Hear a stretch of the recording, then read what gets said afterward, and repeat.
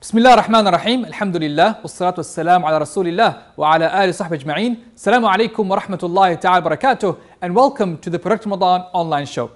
Today we're going to talk about something very special that happened on this very same day over 1400 years ago. Today is the 17th of Ramadan, and this is the day that the Battle of Bedir took place. Now we all know the story Battle of Bedir, where the Muslims defeated the non-Muslims even though they were only few in number. And from this battle, we can learn some very important productivity lessons for us.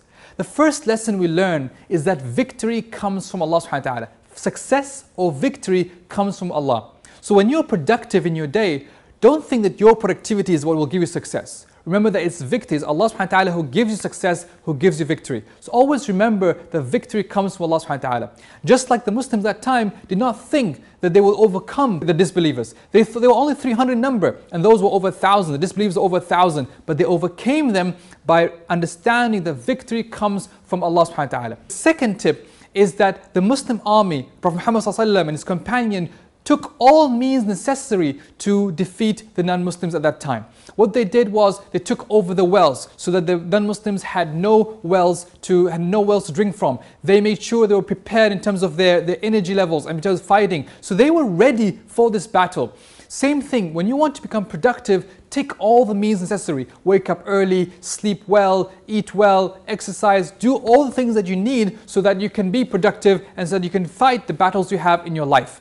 The third tip is asking help from Allah subhanahu wa ta'ala. Again, Prophet Muhammad sallallahu alaihi wasallam at the Battle of Badr raised his hand, made dua so much until his companion Abu Bakr Siddiq said, "Oh Prophet Allah, Allah will give you victory. Just calm down, relax, you'll be fine. Allah will give you victory." Same idea that you should ask Allah and plead Allah for success. Never ever think that your productivity or your knowledge or your skills is what will get you to your success. Trust me, it is what if only Allah gives us success, that's where you're going to get your success from. So ask Allah for help. Take all the means. Remember that victory and success is from Allah. These are some lessons of productivity from the Battle of Badr. I hope you enjoyed this show. This is the Bereketli Ramadan online show. If you love these videos, press like, share, subscribe below, or sign up to our mailing list and get these videos to your inbox daily.